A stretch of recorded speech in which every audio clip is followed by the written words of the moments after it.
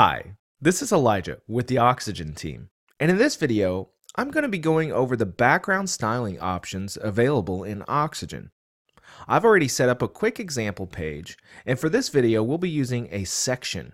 Let's start by selecting our section and going to Advanced, Background in the Properties pane. And the first thing we'll see is background color. This allows you to set a color for the background of the section.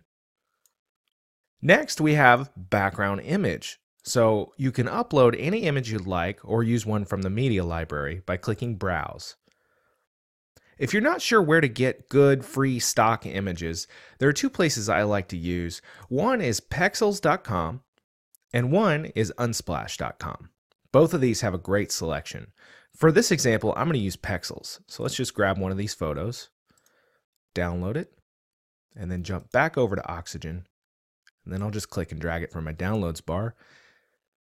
And once it's uploaded, we can hit Select Image. Now you can see the image is the background of this section. Note that you'll want to optimize any photos that you use as backgrounds or images in general on your site, because if they're very, very large, like some of these are from these stock photo websites, they will load slowly. The next option we have is Image Overlay Color. This is really useful when you're dealing with white text on a light background like this, or dark text on a dark background. So let's select this text, and since our image is lighter, we'll go to a white text. And as you can see, the contrast is not great. So let's select our section, go to Advanced, Background, and let's set an image overlay color of something like black with some transparency.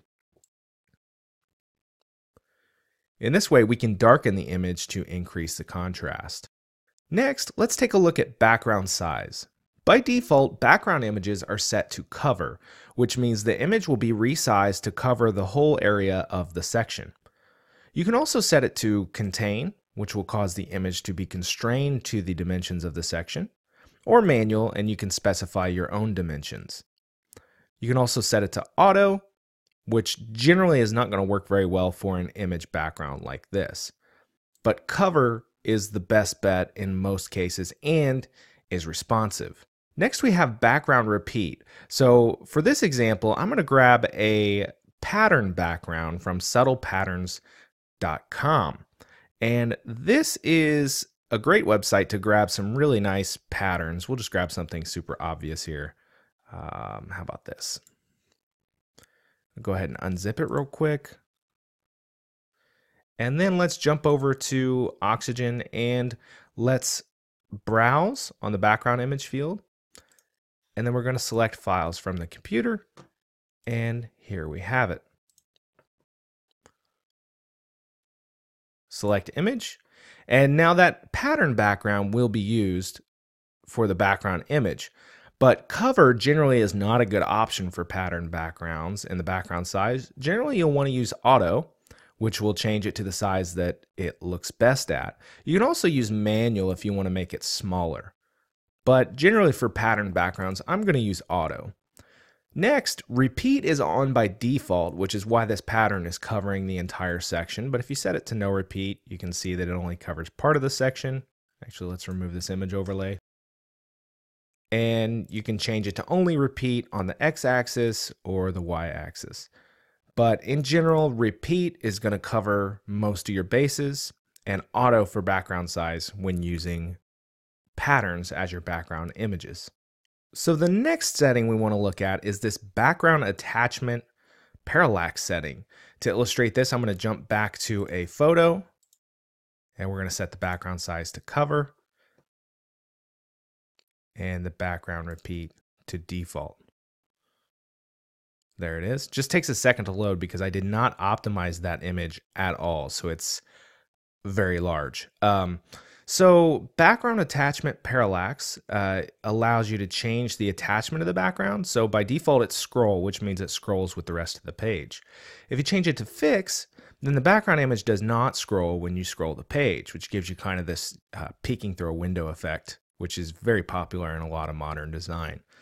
Note that some combinations of background size cover and background attachment fixed do not work on mobile devices. So you'll have to be aware of those limitations. But on desktops, this is a really nice effect and super easy to achieve.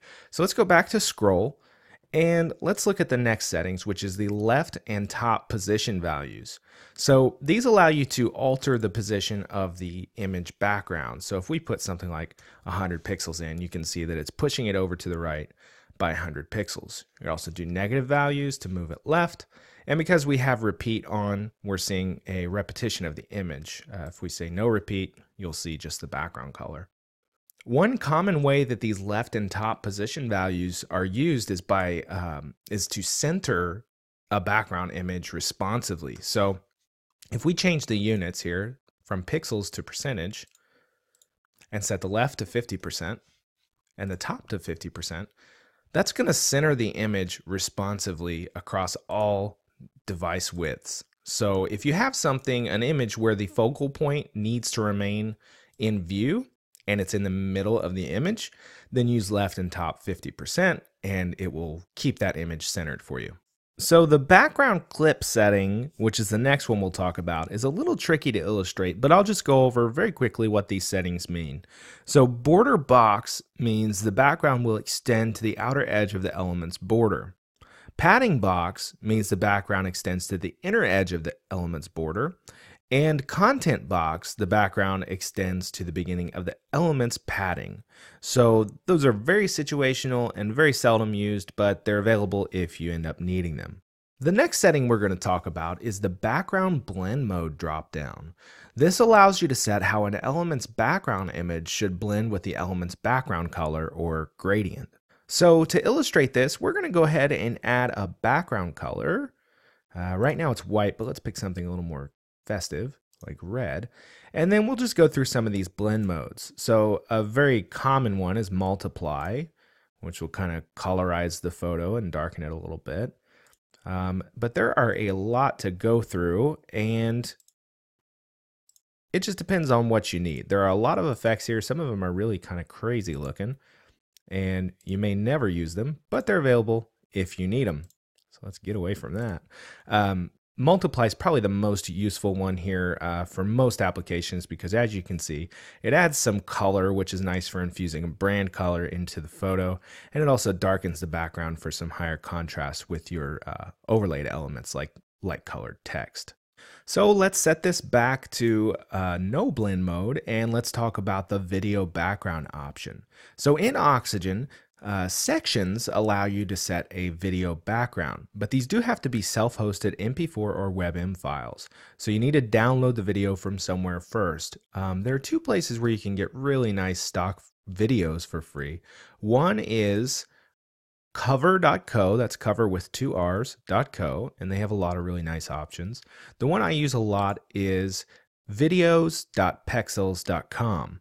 And they have some really nice options as well. So we'll just grab one really quick. Try to grab a smaller one, maybe this.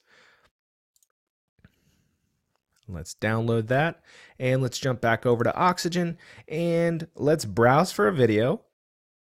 And I'm going to go ahead and go to Upload Files and drag our video file in there.